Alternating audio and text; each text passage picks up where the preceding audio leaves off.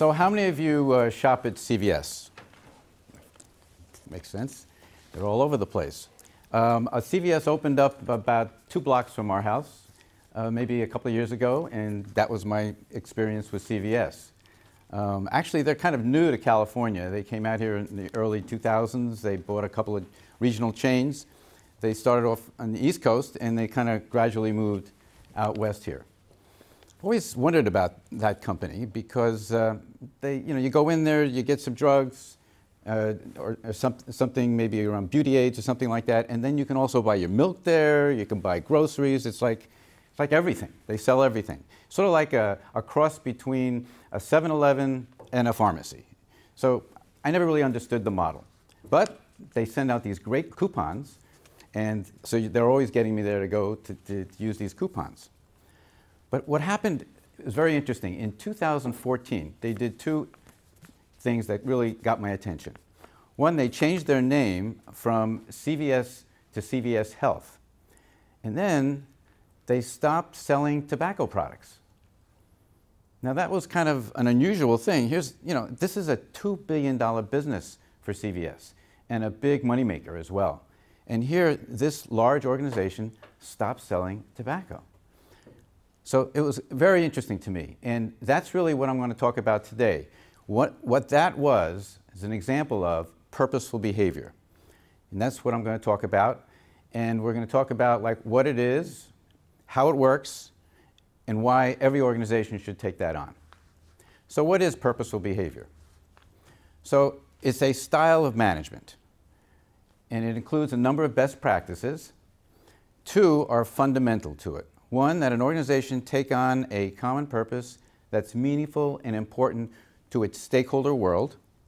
And 2, every action it takes, every strategic decision it makes is fully aligned with that purpose.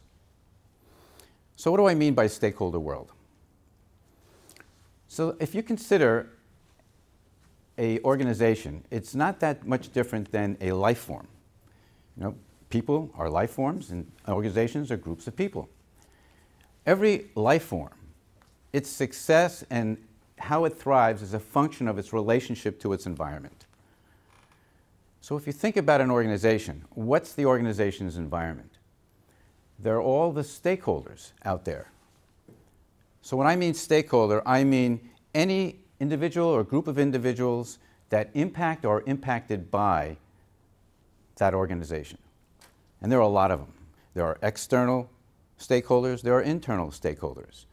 So there are employees, there are customers, but then there's your supply chain, then there are partners, there are local communities, there are extended communities, there are special interest groups. The list goes on and on and on. And all of those stakeholders comprise an organization's stakeholder world. And the larger the organization, the larger the world. So for most of the 20th century, I would say, organizations lived inside of a 2-stakeholder world. Customers and shareholders or equity capital providers. Now, it's not like they weren't aware that there were other stakeholders, but they were not in their view. So imagine you're driving down a street in a city, and you're focusing on what's in front of you, and you're looking maybe in the rearview mirror, seeing what cars are behind you. It's the cars on the road, maybe people crossing the street, stop signs. It's what's right in your direction where you're going. That's not to say you're not aware that there are buildings around, there are people walking on the sidewalks, but they don't influence your behavior. What you're focusing on is what's in front of you. And that's how most organizations have operated in the 20th century. In fact, if you look at most of the business education out there and all of the laws that govern corporation behavior, it's all designed around a 2-stakeholder world. So for the past 20 years, there have been a number of trends that have changed the balance of influence and power among stakeholders. For example, there is an abundance of capital today where there wasn't in the past, and it's getting more and more capital. There's a shortage of knowledge workers, people there's a tremendous demand for people that people don't know how they're going to fill all these slots out there. There are interest groups, special interest groups, that have tremendous power. The extent of technology today, everybody knows everything. It's hard to keep secrets. The short of time in terms of knowing what's going on, communication, everything has gotten smaller and smaller and smaller. We live in a smaller and smaller world. So it has changed the power, the balance of power among stakeholders. And it's become a real problem for leaders. So how do you lead an organization? In the old days, it was real simple. You served your customer, and you maximized profits for your shareholders. Today, it's much more complicated. You can't think in terms of maximizing. You really have to think in terms of optimizing. How do I manage my stakeholder world? So the approach has been the old whack-a-mole approach. What do I mean by whack-a-mole? A mole comes up, you whack it down. Another mole comes up, you whack it down. And that's the way organizations operate. When a situation arises with a special interest group or some stakeholder group, they address that.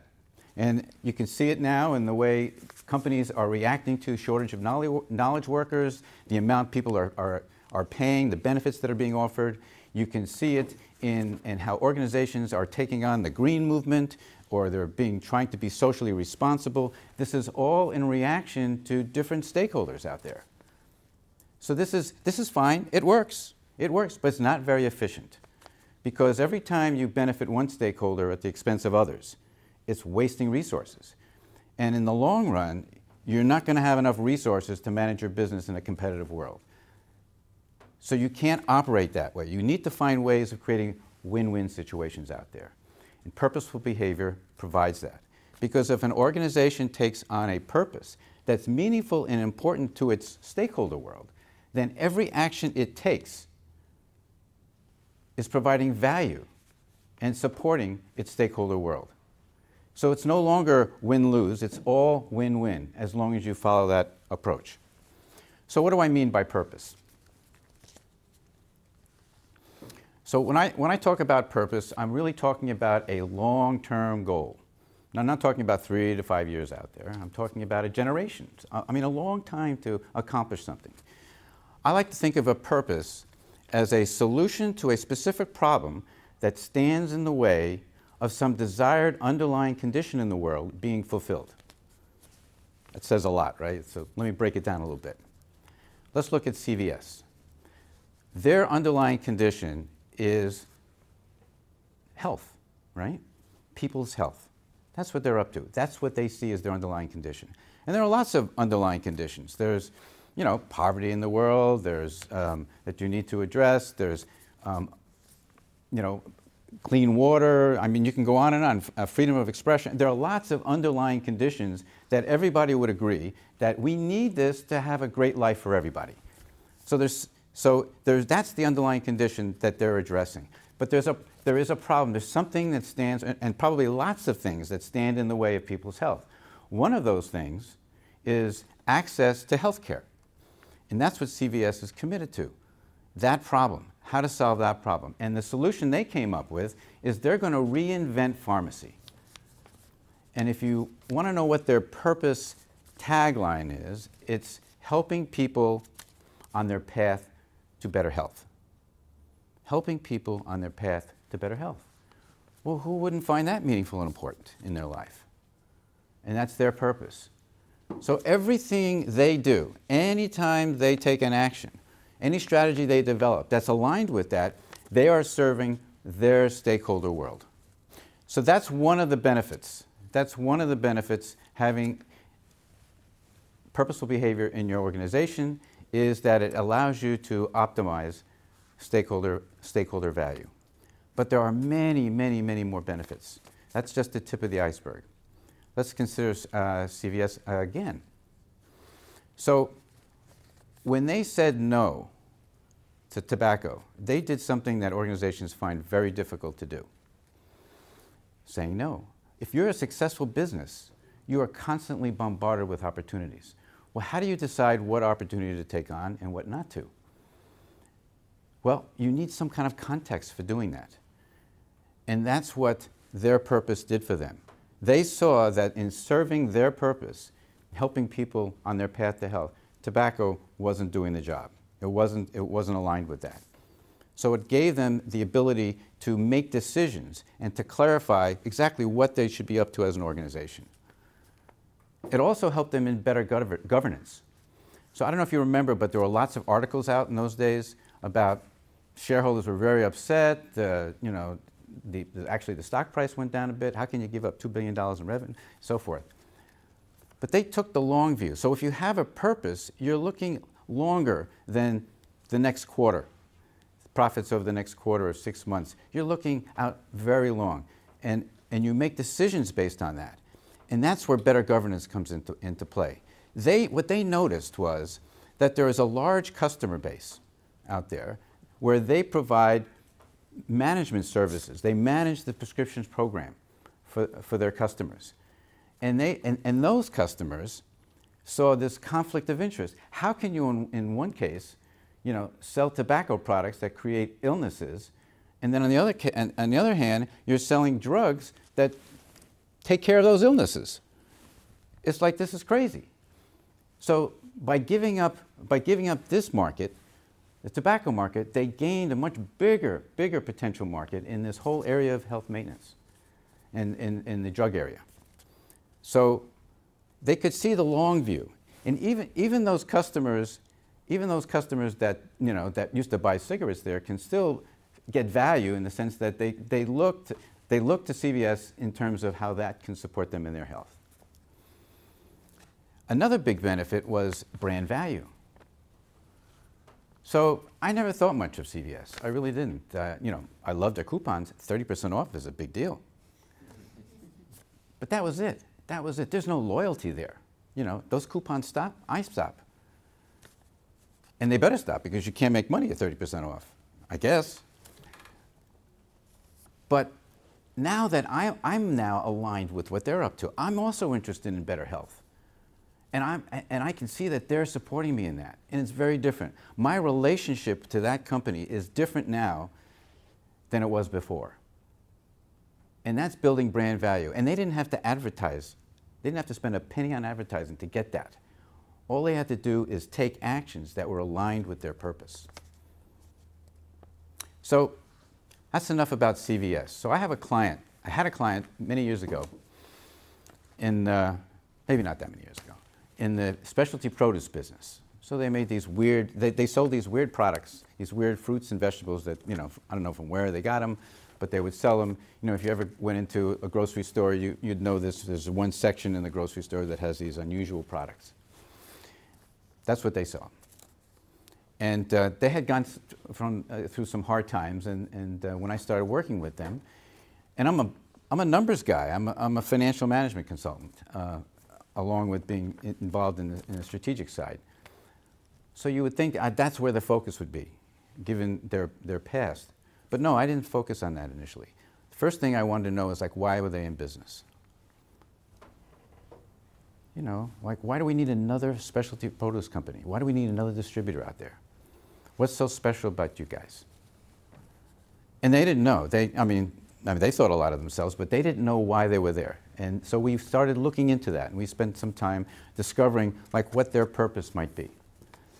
And during that process, they came up with an article. They found an article that had been written in one of the trade magazines about this company that had said, this company is changing the way America eats. And they said, wow, that's what we're going to do. We're going to change the way America eats. And they got real excited about that. And then they started looking at, what's underneath that? What's that about? And they noticed that they're also committed to health, better health. And not only health, but joy. Joy was very important to them. So here's a company in the produce business, right? It's got the same underlying condition as CVS. So you can see that any organization, any company can have a purpose that solves a problem that stands in the way of some underlying condition. It's available for everybody. So they got real excited about this. And then they noticed that what was their problem? Their problem was obesity in the United States. So this is a big problem, and if they could address that, you know, they could really make a difference in people's health.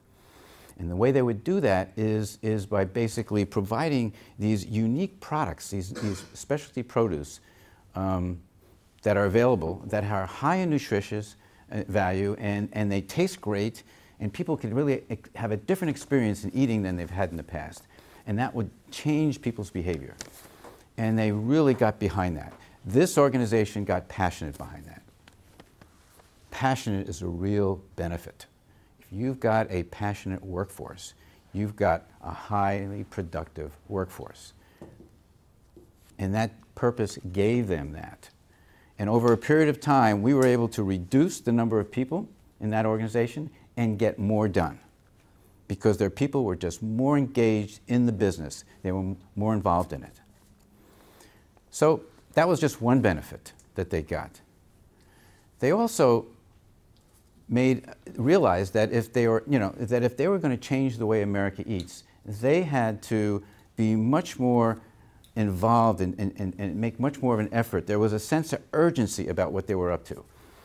And they had noticed that one of their strategies had been to kind of like be in every channel. You know, they would sell to wholesalers, they would sell to the retail stores, they would sell online, they would try anything. And the last thing they tried when I joined them was that they started a farmer's market. So, but when they realized that, you know, they've got to change the way America eats, they're not going to do it in a farmer's market. And they realized that they're using too much of their resources and not getting enough of a change in the world. So they stopped doing all those things. And they focused in the one area that could make a real difference in their business was in the large retail chains and mass merchants. That's where they wanted to get their product out. That's the way they were going to change the way America eats. So it allows organizations to focus much more clearly into what they need to do to make a difference out there and to be successful as an organization. Another thing it provided was it empowered people in the organization. You know, it's one thing to say, hey, you're empowered, go do. But then, like, do what? You know, what direction? What direction do I go? How do I do that?